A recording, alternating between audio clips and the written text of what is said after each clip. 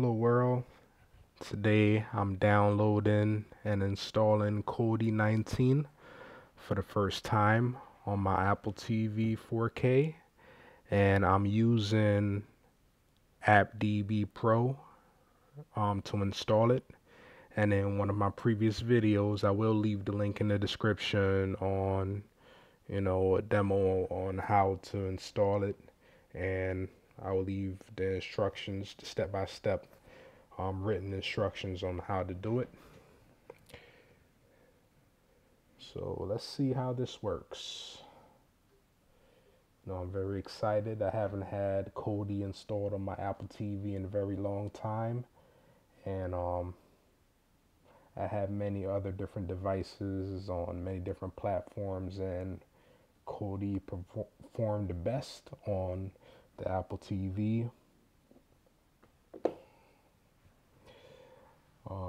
But since this is a very big file, yeah, that's why it's taking so long. So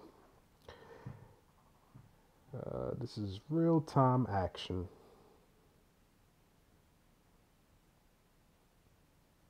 And right now I'm running tvOS 13.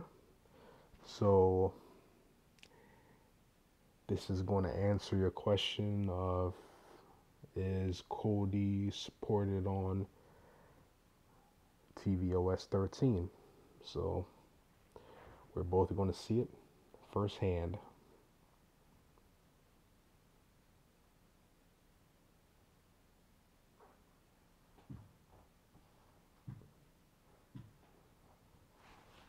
All right, there it goes, speeding up.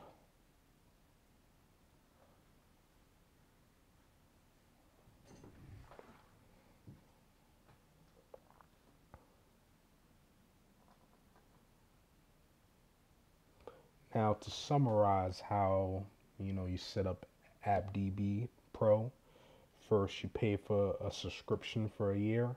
The prices may vary. And then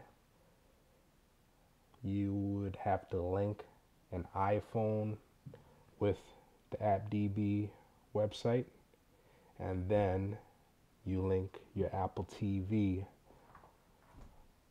You have to do it in that order, and then you can use any web browser. Use your Chrome browser on your Windows laptop, on your MacBook, to install applications from the website to your device. So here it is.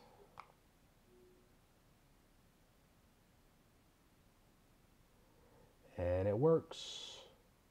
So let's go to settings.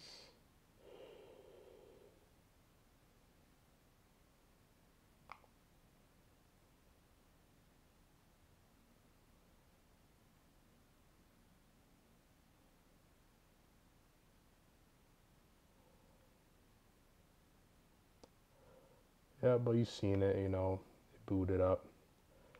So I have to look for some add-ons to add to this, but now it's back. Thank you for watching. I hope you enjoyed this video.